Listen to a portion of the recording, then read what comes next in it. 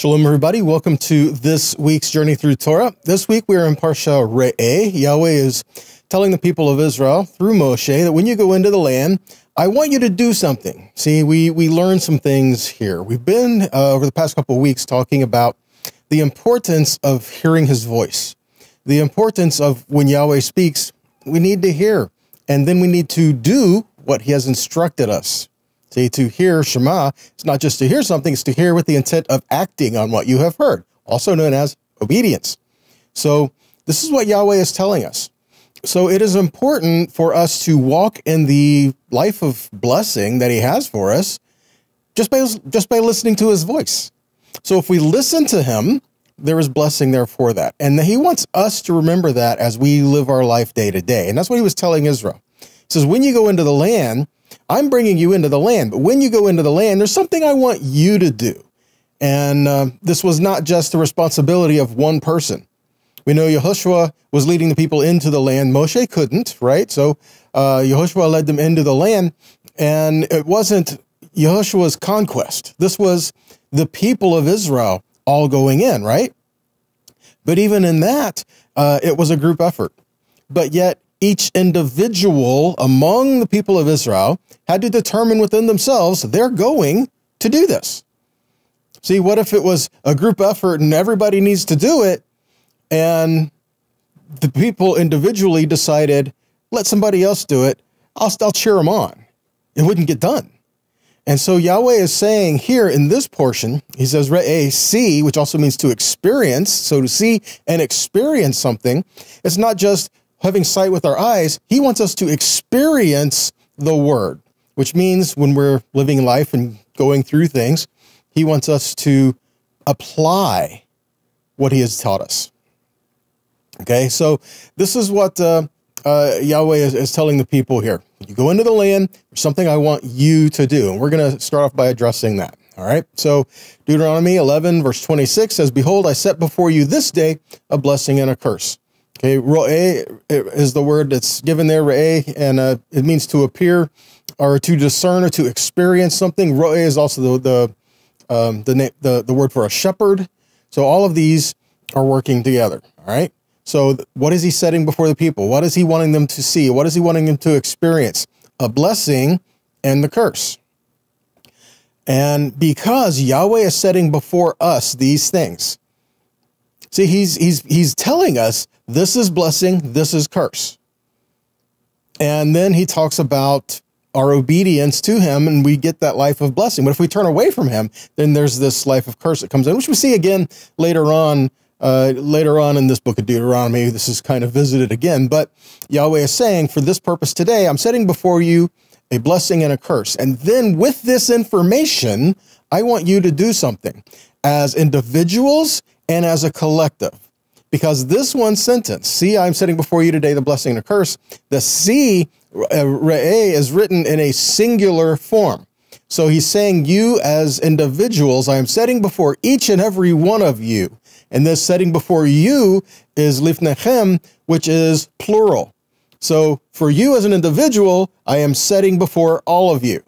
In other words, we cannot forget that while, yes, Yahweh is wanting this personal relationship with us, he is calling us to be a part of a people, part of his kingdom that he's called out that we're supposed to walk in, okay? When we come into covenant, we receive covenant with Yahweh as an individual. We make that decision if we are going to repent of our ways, to come to follow him, to join in covenant with him. But when we do that, we're not just joining in covenant with Yahweh, we're joining in covenant with his people. We are entering covenant as individuals, but we are also in covenant collective as a whole. See, and so this is telling us that while I enter into covenant with Yahweh, I have responsibilities to the collective, to the whole, to help build his kingdom. And that's why Yeshua said the most important thing is what? To love the Lord your God with all your heart, with all your soul, all your mind. And the second is like it, to love your neighbor as yourself. See, that's why he said these two things together, back to back, because they are related, right? Okay, so because we're given the word, he said, this is what I'm telling you. I'm showing you a blessing and a curse because we are given the word. He wants us to set it in place where we dwell.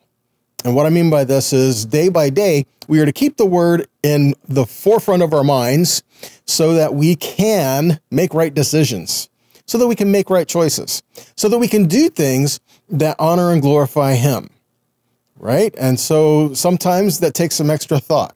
If we're not used to making these kind of decisions, making these kind of choices, we might have to stop and think about it for a bit. But after a while, these decisions and these choices just become second nature. See? And it's because of repetition, because you are doing them, because you are walking with him, because of these things. But from time to time, we need to revisit what Yahweh desires for us. We forget things. And not to mention, you know, we may see things we may have never seen before, right? So this is what Yahweh is telling them. I am setting before you today blessing and curse.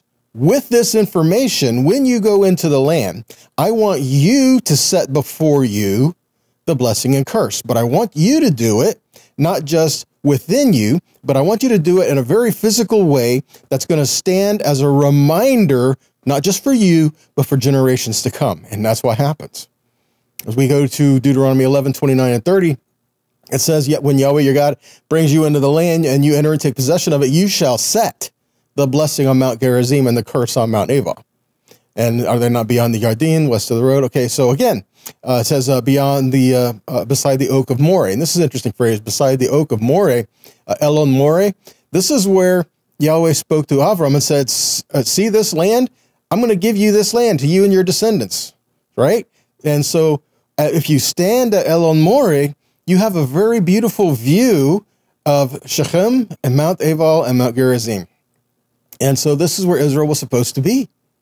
So this was a reminder to them that that when they go into the land, this is part of the covenant that they have with Yahweh for Israel through Abraham, Isaac, Yaakov. The covenant God gave to Abraham, he's saying, was set in place, and I want you to go in and set this in place as a reminder for you of the covenants that I have called you into.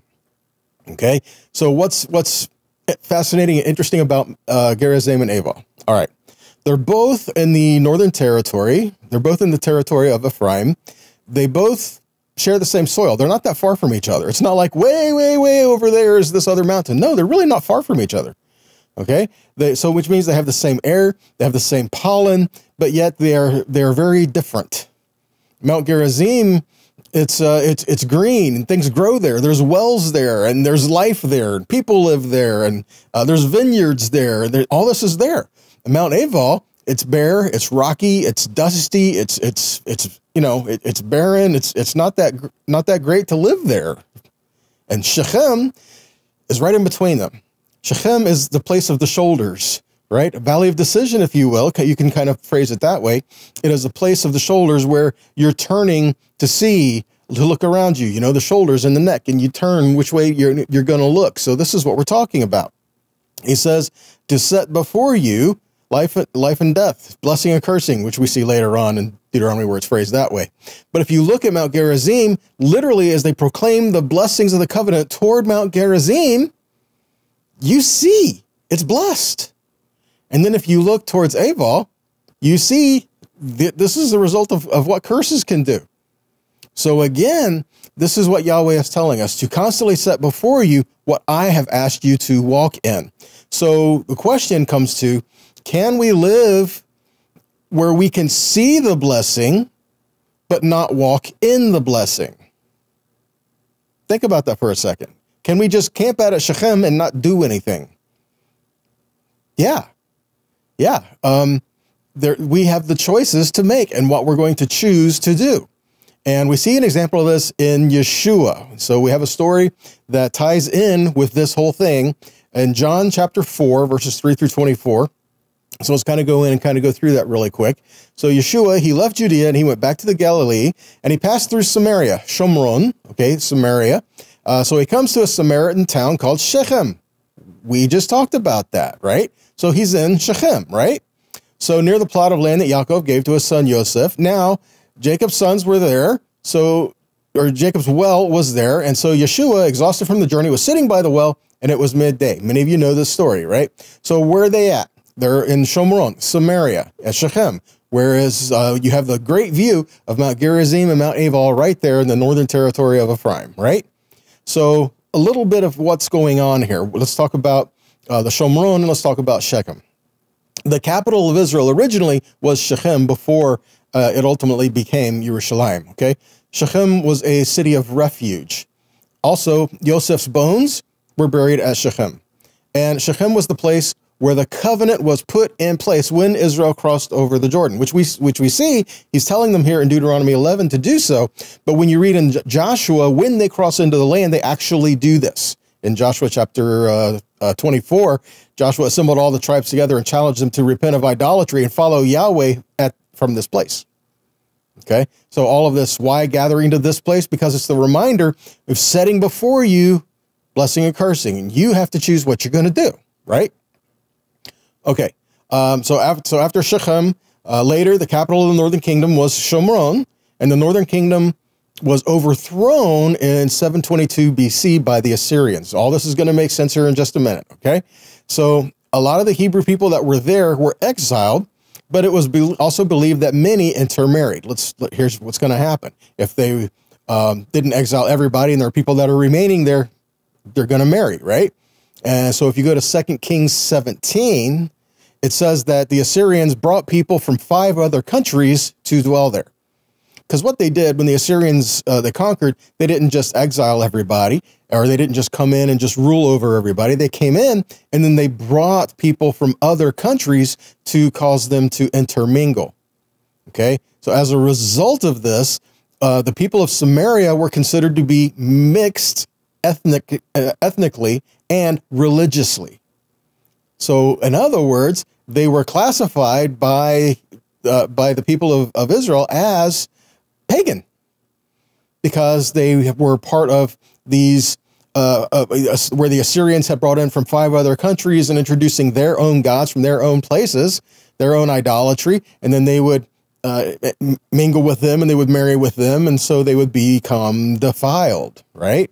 Okay, so let's take a quick look at this. 2 Kings 17, 24 to 29. So the king of Assyria brought the people from Babylon, Kutha, Ava, Hamath, and Sepharvaim, and he placed them in the cities of Samaria instead of the men of Israel. So they possessed Samaria and settled in its cities.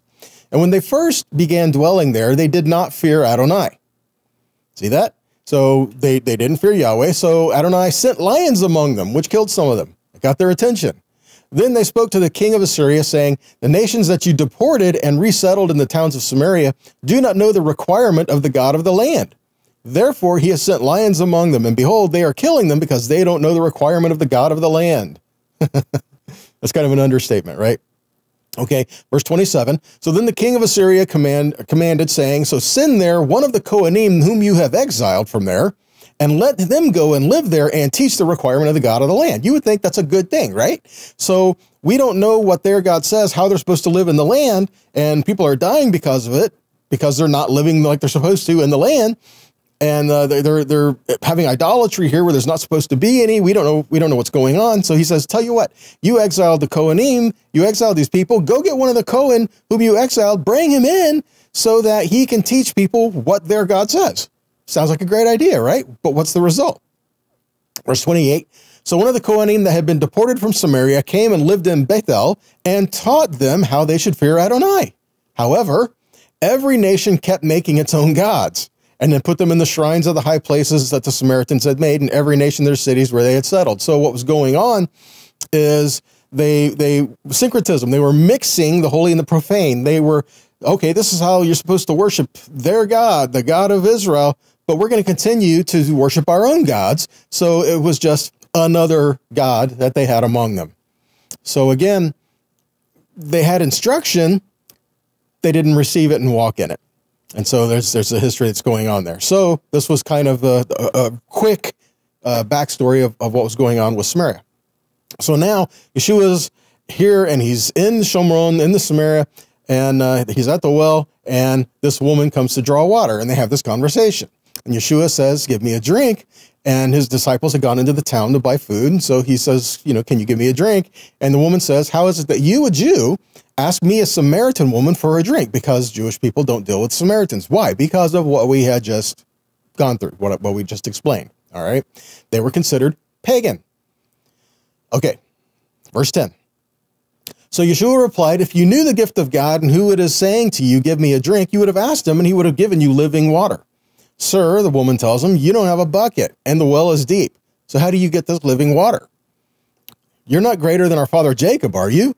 He gave us the well and he drank out of it himself with his sons and his cattle. Verse 13. So Yeshua says, whosoever drinks of this water shall thirst again. But whosoever drinks of the water that I shall give him will never thirst. But the water that I shall give him will be a well of living water springing up into everlasting life. And the woman said to him, sir, give me this water that I won't thirst anymore. So neither come here to draw anymore. Like, hey man, that would save me a lot of time, right? If I have this water that's going to be a constant supply of water, I'm never going to have to draw water again. Great. So what happens next? What's going on here, right?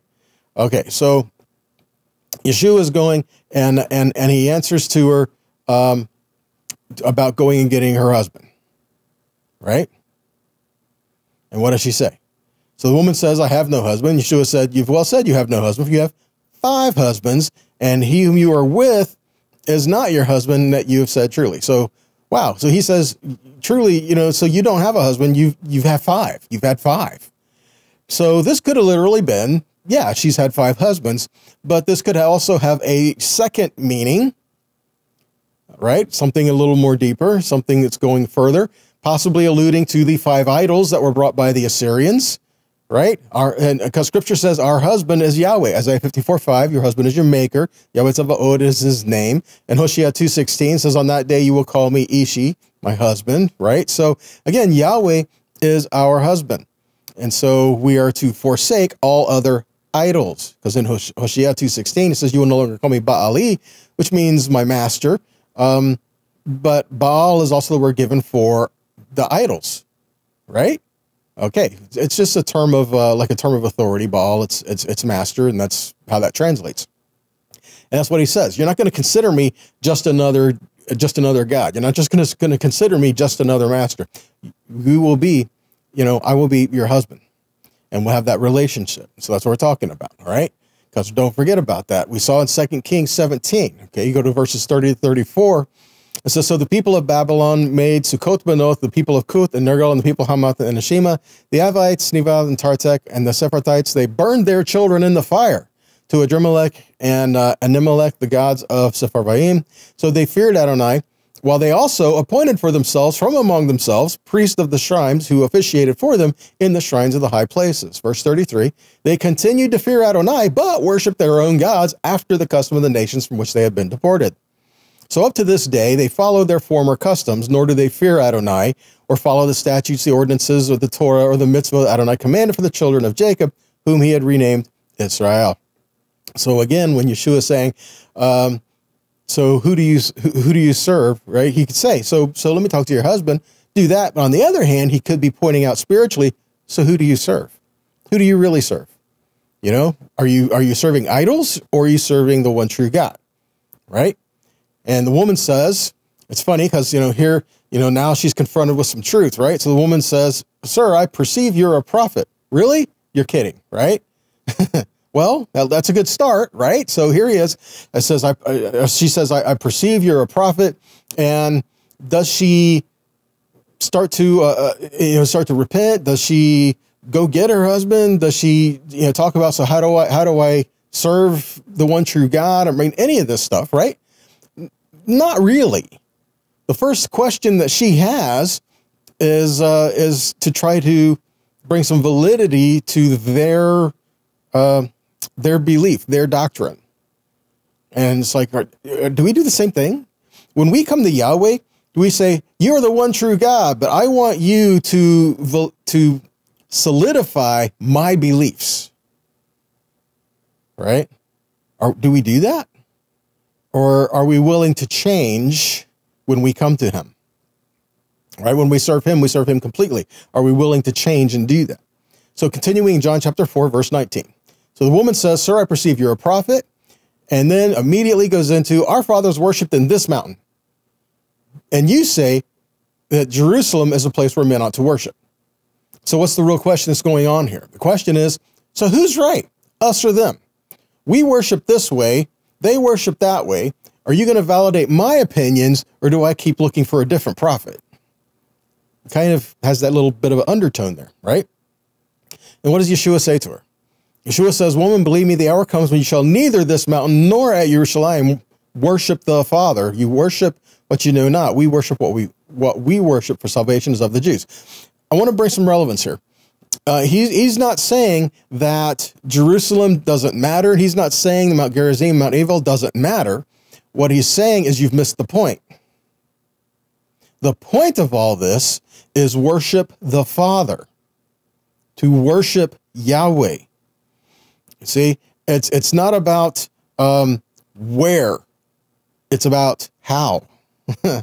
It wasn't about you have to worship at this mountain. Do you worship him wherever you go? See, do you set before you the covenant? Do you set before you the promises that he has given you and learn to walk in those? Worship the Father. Verse 23. So the hour comes, and now is, when true worshipers shall worship the Father in spirit and in truth. For the Father seeks such to worship him. God is spirit, and they that worship him must worship him in spirit and truth. So he says the truth. Okay, so in order to worship him in spirit, you don't deny the truth. In order to have the truth, you can't do away with the spirit of it either. Let's put this in a different context. People talk about the spirit of the law versus the letter of the law, right? You can't know the spirit of the law without knowing the letter of the law, because you can't understand the motive behind it if you don't know what it says. So again, we have this picture of we need to worship in spirit and truth. We need to learn the truth so we can learn the heart behind it, to worship in the spirit behind it. Yeshua brought focus to worship the Father. And not just here on this mountain. It's not like you're supposed to worship God on Mount Gerizim. You are to be reminded of the covenant at Mount Gerizim. See that? There's a difference. And yeah, there's nothing wrong with worshiping him. There's nothing wrong with doing that really wherever you are, which we should. But it's about him. It's not about Mount Gerizim, Mount Eival, if you will. You can let me use this analogy. They're signs. They're signs to point the way as you leave this place and go on and keep walking. You are to be mindful of where the signs point. Gerizim pointed to blessing if you choose to do so. Eival pointed to curse if you choose to walk that way. Now you make the choice and you keep going. You don't camp out at the sign. The sign was to point you to keep going. See? And even Yeshua spoke about the truth that we need to be set apart by the truth. Remember when in John chapter 17, when he prayed for his disciples, he said, "Father, sanctify them by the truth." And he said, "Your word is truth." So we learn the word is truth. We need to walk in truth, but we also need to walk in spirit and truth. And he showed us that when he said, "Love the Lord your God with all your heart, with all your soul, your might, and your neighbors yourself." This is learning the spirit of the truth as we learn to walk in the truth. And a point of all this is learning to walk and bring in a life together, which we go on continuing. Deuteronomy 16, verse 16 and 17 talks about the gathering together of the people of Israel to worship. And he says, 3 times a year, all your males are to appear before Adonai your God in the place he chooses, the feast of Matzot, the feast of Shavuot, and the feast of Sukkot. And none shall appear before Adonai empty-handed, the gift of each man's hand, according to the blessing Adonai your God has given you. So when people are gathered together, is it just for a party? No, they gathered together for worship and to hear the word, especially during the time of Sukkot. Because remember, during the time of Sukkot, every 7th year, all the Torah was read to all the people who were gathered there for Sukkot. So when all the people are gathered together, the Torah will go forth from Zion. Much like when all gathered together, like Israel gathered at Horeb, at Sinai, the word of Yahweh went forward. When Yahweh's people gather together, the word of Yahweh should go forward, where we can all hear it, we can all learn the heart of Yahweh, and we can learn to walk in a place of unity coming together. Not my own pet doctrine, not my own thing that I really want to focus on right now. There's nothing wrong with that. Please study, learn all you can, but don't put that above everything else. You know, we can get stuck in the, okay, so you're getting caught in this minutia of thing, forgetting the weightier matters, right? We need to learn to love one another. We need to learn to walk that way. And that means sometimes we need to change our focus and to do that. Okay, which we see in Deuteronomy 31, verses 10 to 13. It says, Moshe commanded him, saying, at the end of every 7 years, in the set time of year, the canceling debts during the feast of Sukkot, when all Israel comes to appear before Adonai, your God, in the place he chooses, you are to read this Torah before them in their hearing. So gather the people, the men, the women, the little ones, and the outsider within your town gates, so they may hear, and they may learn, and they will fear Adonai your God, and take care to do all the words of this Torah. So their children who have not known will hear and learn to fear Adonai your God all the days you live in the land that you are about to cross over the Jordan to possess. See? So when we all gather together, it is the word that needs to go forward, and we need to worship him together. We gather to Yahweh to worship him and to worship him alone. And we are given instruction to walk in his ways. That's what he was telling us at Mount Gerizim and Mount Eival and at Shechem. He was telling us, this is the path of blessing that I have for you. Walk in that. And if someone tries to lead you away, then that's the result. The curse is the result of that. Which, going to Deuteronomy 13, 1 through 5, says, whatever I command you, you must take care to do. You're not to add to it or take away from it. And then he kind of throws a scenario in there. So suppose a prophet or a dreamer of dreams rises up among you and gives you a sign or a wonder, and the sign or wonder that he spoke to you comes true while saying, let's follow other gods that you have not known and let's serve them. You must not listen to the words of that prophet or that dreamer of dreams, for Adonai your God is testing you to find out whether you love Adonai your God with all your heart and all your soul. Adonai your God you will follow, and him you will fear. His mitzvot you will keep. To his voice you will listen, and to him you will serve, and to him you will cling. See that? So what he's telling us to do is, how do we learn to have this path of blessing? Just walk with him. Learn to do that, and then the rest will come as we are following him. Don't be led astray. You know, don't lose sight just by getting caught up at the sign. You know, don't lose sight of this. Or even people who are just very clever, right? Some real slick people who can just kind of sell you anything, right? Don't get caught up in all that. Stay focused. Shechem is the reminder, this is the path you choose. And if someone tries to come and tries to steer you over to the other mountain, well, look where that leads you, right? Be careful who you allow to speak into your life. Just because someone is talented doesn't mean, you know, just because they have the ability to do something well, doesn't mean that God has anointed them to do that in a place in your life. Just because someone has talent doesn't mean they're godly either. There's a lot of people who are very talented, really don't care what Yahweh has to say. Okay, so just because someone's talented doesn't mean that God they have this relationship with Yahweh. What about someone's a very charismatic type of person? You know, they're very compelling. They just draw people to themselves. Very charming, right? They can inspire other people. But again, that doesn't mean they have a great relationship with Yahweh. It means that they can be a great motivator. And you're like, man, I really like that guy. I like how he makes me feel, right? But it doesn't mean that he has your best interest at heart. It doesn't mean that he's desiring what Yahweh desires for you. Again, be careful. And then anointing is what Yahweh has called for. Remember, when the priests were set in the service, he anointed them for service. And to anoint someone, it means they were chosen. Okay? They were set apart and chosen for their purpose.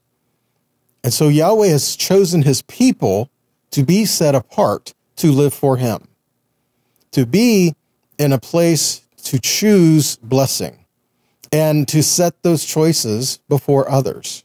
You can look and you can see the result of blessing and curse. And when we do that, you know, do we say, okay, here I am, I'm living in Shechem. I could be like this lady that met Yeshua at the well and saying, I'm not living a very blessed life, but there's the blessing right there. I just don't understand. Okay, again, are you walking in his ways? Are you doing the things that he is saying? Because that's what produces the blessing. To hear his voice, walk with him, otherwise known as obedience, with the right heart. See, with the heart to walk with him, with the heart to do what he says, that's going to change your life. If we're resentful for the things Yahweh has given us, he's not going to bless us for resenting him. So he's asked us to love him. and to walk with him and trust him in the paths that he has for us. And so that's what we're learning here. That's how we learn to worship in spirit and in truth. Submit to Yahweh, hear his voice, and learn to do day by day. All right? So we see what the word says, what the truth is, but then we catch the spirit in there as well, to love the Lord your God, love your neighbor as yourself. All right, that's all I got for you today, guys. It's a lot in there. I hope it's a blessing to you. I hope it challenges you a little bit and encourages you. So if it has blessed you, then please share it. Guys, in whatever avenue you watch or you listen, these videos or podcasts, whatever, share them. Help get it out there. So that way, if it's blessed you, it's going to bless somebody else too, right? So help us to do that. And if this has been a blessing to you, then please consider making a donation to help us to continue to put these out there. We can only do that because you make it possible, all right? So with that, guys, be blessed, be a blessing, and shalom.